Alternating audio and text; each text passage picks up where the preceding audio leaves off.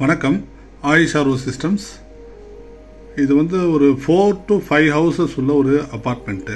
இந்த அப்பார்ட்மெண்ட்டில் வந்து 4 to 5 ஃபேமிலிஸ் வந்து இருக்காங்க. பெர் டே வந்து கன்சப்ஷன் வந்து 3000 to 3500 litres per day consumption ஆகுது. இவங்க வீட்டு போர் வாட்டரில் வந்து என்ன கம்ப்ளைண்ட்டுன்னு பார்த்தீங்கன்னா, வாட்டரில் வந்து ஸ்மெல்லு அண்ட் ஓடர் ரெண்டுமே இருக்குது. ஸ்லைட்லி வந்து ஆயில் கண்டாமினேஷனும் வந்து ஸ்லைட்லி அப்பியர் ஆகுது. ஸோ அந்த பிசுப்பு தன்மைன்னு சொல்லுவாங்க இல்லையா, அது மாதிரி. ஸோ இதுதான் போரு. இது வந்து சப்மர்சிபிள் போர் வந்து இங்கே இருக்குது. சப்மர்சிபிள் போர் வந்து 1 HP இங்கே வந்து பண்ணியிருக்காங்க. ஸோ இந்த போர் வாட்டர் தான் வந்து டைரெக்டாக வந்து மேலே டேங்க்கில் ஃபில் பண்ணி யூஸ் பண்ணிக்கிறாங்க. ஆனால் அந்த வாட்டர் வந்து அன்பிளசண்ட்டாக இருக்கிறதுனால சில டைம் வந்து பையிங் அவுட் சைடு, அதாவது லாரி வாட்டர் வாங்கி ஃபில் பண்ணி யூஸ் பண்ணிட்டு இருந்தாங்க. ஸோ வந்து அது எக்கனாமிக்கலாக ரொம்ப காஸ்ட்லியாக போகிறதுனால வந்து இதுக்கு ஒரு சொல்யூஷன் பண்ணலாமே அப்படின்னு சொல்லிட்டு நம்மளை கூப்பிட்டாங்க. ஸோ நாங்கள் போயிட்டு வாட்டர் வந்து ஒரு டெஸ்ட் எடுத்தோம். ஸோ வந்து எடுத்த ரிசல்ட்டில் வந்து பார்த்திங்கன்னா வந்து வாட்டர் ரிப்போர்ட் வந்து அக்ரியபிள் தான் வந்திருக்கு. அதாவது அன்அப்ஜெக்டபிள் ஸ்மெல்லு இருக்குது இதில் அப்படின்றது வந்திருக்கு. ப்ளஸ் சம்டைம்ஸ் வந்து ஸ்மெல் வர்றது மாதிரி அவங்க ஃபீல் பண்ணியிருக்காங்க. சில டைம் வந்து ஸ்மெல் இல்லாத மாதிரியும் ஃபீல் பண்ணியிருக்காங்க. ஆனால் மோஸ்ட் ஆஃப் தி டைம் அந்த ஸ்மெல் வரும்போது அது வந்து ரொம்ப அன்ப்ளசண்ட்டாக ஃபீல் பண்ணதுனால இதுக்கு ஒரு ட்ரீட்மெண்ட் கொடுத்துடலான்னு பிளான் பண்ணி தான் நாங்கள் பண்ணோம். இது வந்து லேக்கு.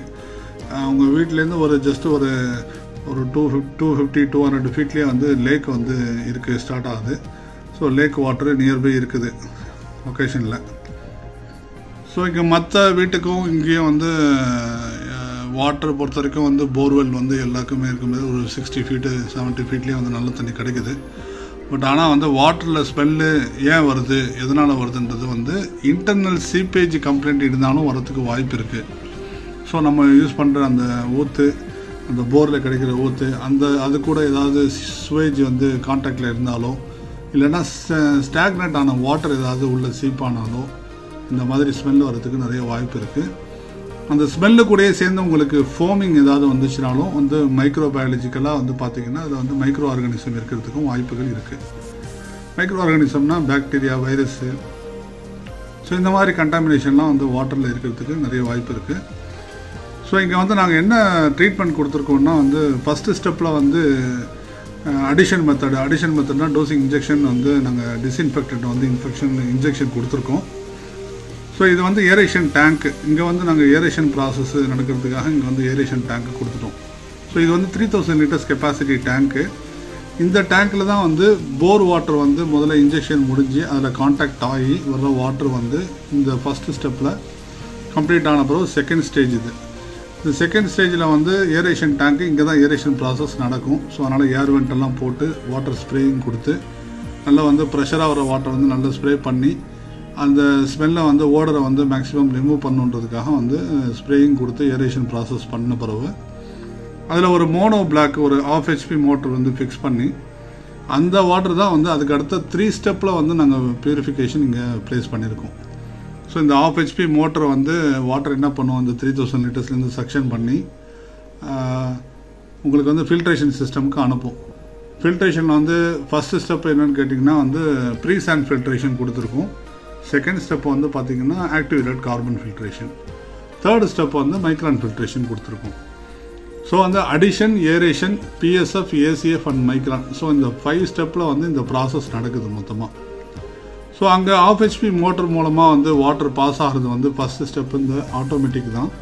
இந்த ப்ரீசாண்ட் ஃபில்ட்ரு, இந்த ப்ரீசாண்ட் ஃபில்ட்ரேஷன், அதுக்கு அடுத்து ஆக்டிவேட்டட் கார்பன் ஃபில்ட்ரேஷன், இது ரெண்டுமே ஆட்டோமேட்டிக் தான். ஸோ இந்த ஹோல் சிஸ்டமே வந்து ஆட்டோமேட்டிக்கில் ஒர்க் பண்ணுற மாதிரி தான் இங்கே கொடுத்துருக்கோம். ஏன்னா வந்து இதில் வந்து பேக் வாஷ் வந்து அதுவே ஆகணும், ரின்ஸும் அதுவே ஆகணும். ஸோ அந்த பிளான்ட்டை அதுவே மெயின்டைன் பண்ணிக்கணும். ப்ளஸ் வந்து டேங்க்கில் வந்து வாட்டர் ஃபில் பண்ணுறது, டேங்க்கில் ட்ரை ரன் ஓடாமல் இருக்கிறதுக்கு, ஓவர்ஃப்ளோ ஆகாமல் இருக்கிறதுக்கு, ப்ளஸ் வந்து இன்டர்வல் டைம், அதாவது ஃபஸ்ட்டு டேங்க்லேருந்து செகண்ட் டேங்க்குக்கு வந்து ப்ராசஸ் ஆகிறதுக்கு முன்னாடி ஒரு டைம் வேணும். ஏன்னா வந்து அந்த ஏரேஷன் ப்ராசஸ் ஆகிறதுனால. ஸோ அதுக்கும் நாங்கள் இன்டர்வல் டைம் வந்து டைமர் மூலமாக வந்து ஆட்டோமேட்டிக்காக ஒர்க் ஆகாத மாதிரி தான் கொடுத்துருக்கோம். ஸோ பிளான்ட்டை ஸ்டார்ட் பண்ணிட்டோம். இது வந்து activated carbon ஃபில்டரோட flushing water. So அதனால தான் பிளாக் கலரில் அப்பியர் ஆகுது. ஸோ ப்ரீசாண்ட் ஃபில்டர் வந்து பேக் வாஷ், ரின்ஸ் எல்லாம் முடித்த பிறகு திருப்பி ஃபில்ட்ரேஷன் வந்து நம்ம ப்ராசஸ் ஸ்டார்ட் ஆகிடுச்சு. இங்கே வந்து 20,000 லிட்டர்ஸ் வந்து ப்ரீசான் ஃபில்டருக்கும் ஆக்டிவேட்டட் கார்பன் ஃபில்டருக்கும் வந்து 21,000 ஃபில்ட்ரேஷன் வாட்டரும் நம்ம வந்து இங்கே ப்ரோக்ராம் பண்ணியிருக்கோம்.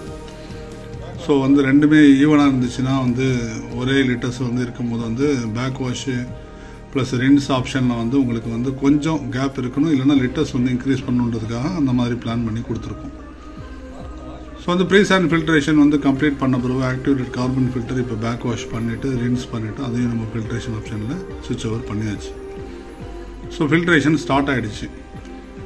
ஸோ இந்த 5 ஸ்டெப்பில் நடக்கும்போது உங்களுக்கு வந்து அவங்களுக்கு ஓடர் free water plus germs free water இது ரெண்டுமே கிடைக்கும்.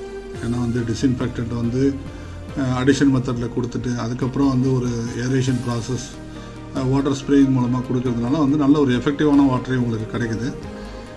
ஸோ வந்து அவங்க ரொம்ப ஹாப்பி ஆகிட்டாங்க. ஏன்னா வந்து நம்ம வாட்டர் வந்து ஓடர்லெஸ்ஸாக இருக்குது, ப்ளஸ் வந்து வாட்டரோட குவாலிட்டி இன்க்ரீஸ் ஆகிருக்கு. ஏன்னா இதில் ஆக்டிவேட்டட் கார்பன் ஃபில்டர் இருக்கிறதுனால வந்து வாட்டரோட கலர் இருந்தாலும் சரி, ஸ்மெல் இருந்தாலும் சரி, ஆயில் கண்டென்ட் எல்லாமே ரிமூவ் பண்ணிடும்.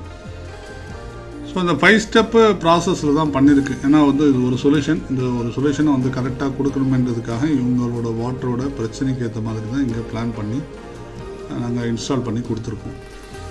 ஸோ இந்த மாதிரி எதுக்கு இதுமாரி ஸ்மெல்லு வருது, ஸோ அதுக்கான காரணத்தை தான் நான் சொன்னேன். ஸ்டாக்னட்டான வாட்டர் ஏதாவது உங்கள் இடத்துக்கு பக்கத்துலேயோ இல்லை போருக்கு பக்கத்துலேயோ இருந்துச்சுனாலும் அது பூமிக்குள்ளே போகும்போது கான்டாக்ட் ஆகிறதுக்கு சான்சஸ் இருக்குது. அந்த மாதிரி ஏரி வாட்ரு ப்ளஸ் வந்து ஏரியில் வந்து சில நேரம் நம்மளுக்கு வந்து அந்த அன்பிளசண்டான ஒரு ஸ்மெல் வரும், அந்த நீச்சல் ஸ்மெல்னு சொல்லுவாங்க. ஸோ அந்த மாதிரி ஸ்மெல் வருது, இல்லைனா வந்து ஒரு மாதிரி கெட்டுப்போன ஸ்மெல் அடிக்கும். நம்ம வாட்டர் வந்து ஜஸ்ட்டு ஒரு மவுத் வாஷ் பண்ணாலே நம்மளுக்கு ரொம்ப அன்பிளசண்ட்டாக இருக்கும். ஸோ அந்த மாதிரி ஸ்மெல் வருது. இல்லை சுவேஜ் வாட்டர் மிக்ஸ் ஆனாலும் அந்த மாதிரி ஸ்மெல் வரும். ஸோ ட்ரைனேஜ் வாட்டர் மிக்ஸ் ஆனாலும் ஸ்மெல் வரும். ஸோ இதெல்லாம் வந்து என்ன ஆகுனா பூமிக்குள்ளே நம்ம போருக்கு நியர்பை இல்லைன்னா வந்து ஒரு கேனல் மூலமாக கான்டாக்ட் கிடச்சி அந்த வாட்டர் மிக்ஸ் ஆனால் மட்டும்தான். ஸோ இந்த மாதிரி காரணங்களால் இந்த மாதிரி கம்ப்ளைண்ட் வந்து வரத்துக்கு நிறையவே வாய்ப்பு இருக்குது. ஸோ வந்து அதனால் வந்து வாட்டர் சொல்யூஷன் பண்ணணும். ஸோ இந்த வாட்டர் வந்து நம்ம வந்து ஸ்மெல் வரும்போது நீங்கள் யூஸ் பண்ணிக்கலாமா, இல்லைனா வந்து ரெகுலராக யூஸ் பண்ணணும். ரெகுலராக யூஸ் பண்ணோன்னா வந்து எப்போவுமே ஒரு டிஸ்இன்ஃபெக்டட் பண்ணி ஒரு வாட்டர் நம்ம வந்து ஸ்மெல் ஃப்ரீயாக யூஸ் பண்ணும்போது அதுக்கு ப்ரொடெக்ஷன் இருக்குது கண்டிப்பாக. ஸோ அந்த மாதிரி தான் இங்கே கொடுத்துருக்கோம்.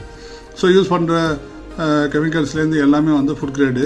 ஸோ அதனால் வந்து ஒரு டிஸ்இன்ஃபெக்டண்ட்டாக யூஸ் பண்ணும்போது நம்ம குளோரினேஷன் ப்ராசஸ் பண்ணுற மாதிரி தான். ஸோ அதை பண்ணி நம்ம வந்து வாட்டர் ஏரேஷன் பண்ணி அதுக்கப்புறம் ஃபில்ட்ரேஷன் பண்ணுறதுனால வாட்டர் குவாலிட்டி நல்லாவே இம்ப்ரூவ் ஆகிருக்கு.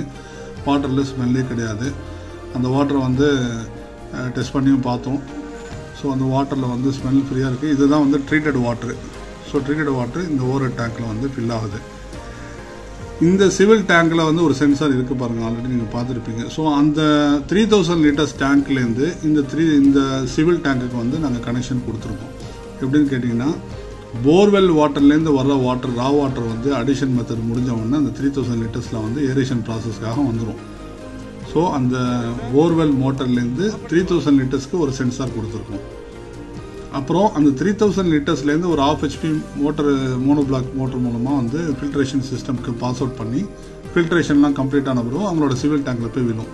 ஸோ இந்த 1/2 HP மோட்டருக்கும் ப்ளஸ் அந்த சிவில் டேங்குக்கும் நாங்கள் வந்து ஒரு சென்சார் வந்து ப்ளேஸ் பண்ணியிருக்கோம். ஸோ 2 ஸ்டெப்பில் வந்து ரெண்டுமே ஆட்டோமேட்டிக்காக வந்து லோ லெவல் போகும்போது ரீஸ்டார்ட் பண்ணி ஃபில் பண்ணிக்கும். அதுக்கான டைமிங்கும் நாங்கள் இங்கே கொடுத்துருக்கோம். மினிமம் வந்து 4 hours இன்டர்வல் கண்டிப்பாக கிடைக்கும் இதில். ஸோ வாட்டர் வந்து நம்மளுக்கு போர்லேருந்து 3000 லிட்டர்ஸ்க்கு வந்து பாஸ் ஆகிடுச்சு. ஸோ வாட்டர் வந்து ஃபில் ஆகிடுச்சின்னு வச்சுப்போம். ஸோ அந்த வாட்டர் இமீடியட்டாக நம்ம பாஸ் பண்ணக்கூடாது. ஏன்னா ஏரேஷன் நடந்திருக்கும், கொஞ்சம் ஏர் ப்ளோயிங்லாம் தேவை. ஸோ அந்த ப்ராசஸ்லாம் கம்ப்ளீட் ஆன பிறகு ஃபில்ட்ரேஷன் நடந்துச்சுன்னா ஸோ ரிசல்ட் நல்லாயிருக்கும். ஸோ அதனால் இந்த இன்டர்வல் டைம் வந்து நாங்கள் இங்கே வந்து 4 hours இதுதான் வந்து டைமர். இந்த டைமர் மூலமாக வந்து நம்ம ஃபிக்ஸ் பண்ணிக்கலாம். மினிமம் வந்து 3 செகண்ட்லேருந்து ஸ்டார்ட் ஆகுது. 3 செகண்ட், 30 minutes, 3 hours அந்த மாதிரி. ஸோ அதனால் இங்கே வந்து 4 hours வந்து இன்டர்வல் கொடுத்து அந்த 4 ஹவர்ஸ்க்கு அப்புறம் அந்த மோட்டர் வந்து ஆன் ஆகி ஸோ அந்த வாட்டர் சக்ஷன் பண்ணி ஃபில்ட்ரேஷன்லாம் கம்ப்ளீட் பண்ண பிறகு தான் மேலே அனுப்பும்.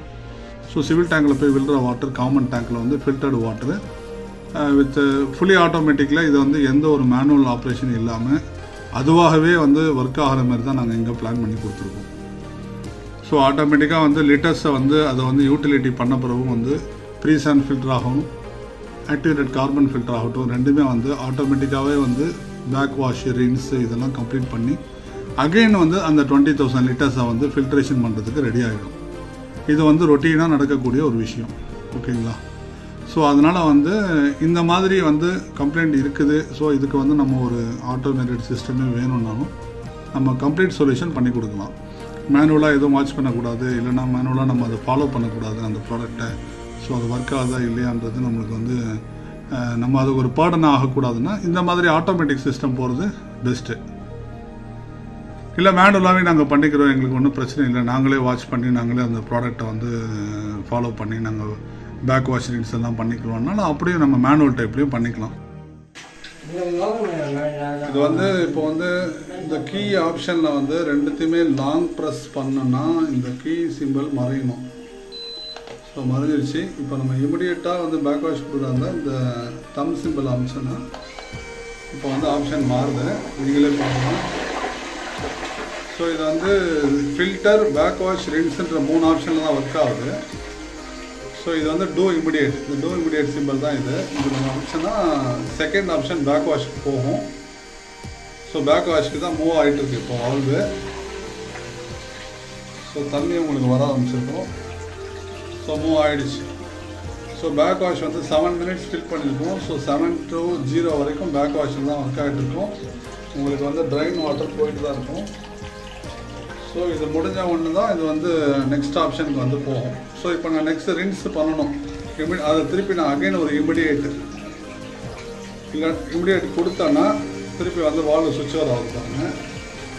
இது வந்து திருப்பி அகைன் ரின்ஸ் ஆப்ஷனுக்கு இப்போ மாறுது. இப்போ ரின்ஸ் ஆகிடுச்சு. ரின்ஸ் வந்து 5 மினிட்ஸ் வச்சுருக்கேன். So third option. ஸோ இந்த ரின்ஸ்லேயே வந்து உங்களுக்கு ஃப்ரெஷ் வாட்டர் போகும். ஸோ இப்போ நான் அகைன் வந்து ஃபில்டர் ஆப்ஷனுக்கு மூவ் ஆகணும்னா திருப்பி இமிடியேட் திருப்பி அதே சிம்பிளை நான் வந்து கொடுத்தேன்னா திருப்பி எனக்கு ஃபில்டர் ஆப்ஷனுக்கு மூவ் ஆகிடும். பாருங்கள், ஓகேவா? இப்போ 20,000 லிட்டர்ஸ் இதில் ப்ரோக்ராம் பண்ணியிருக்கோம். இந்த 20,000லேருந்து உங்களுக்கு குறைய ஆரம்பிக்குது. இப்போ குறையுது பார்த்தீங்களா, 19,099 சம்திங். ஸோ இதே மாதிரி வந்து எப்போ வந்து 0.00 வந்து வரும்போது it will automatically go for back wash and rinse again and again. And திருப்பி அகைன் வந்து இந்த ஃபில்ட்ரேஷனுக்கு திருப்பி 20,000 லிட்டர்ஸ்க்கு ரெடி ஆகிடும். இதுதான் வந்து ரொட்டீனாக நடக்கும். இதே ஆப்ஷன் தான் ஆக்டிவேட் கார்பன் ஃபில்டர்லேயும். ஸோ இதில் வந்து 21,000 ப்ரோக்ராம் பண்ணியிருக்கோம். 21,000 0 ஆகும்போது ஆட்டோமேட்டிக்காக பேக் வாஷ் ரின்ஸு ஆகிடும்.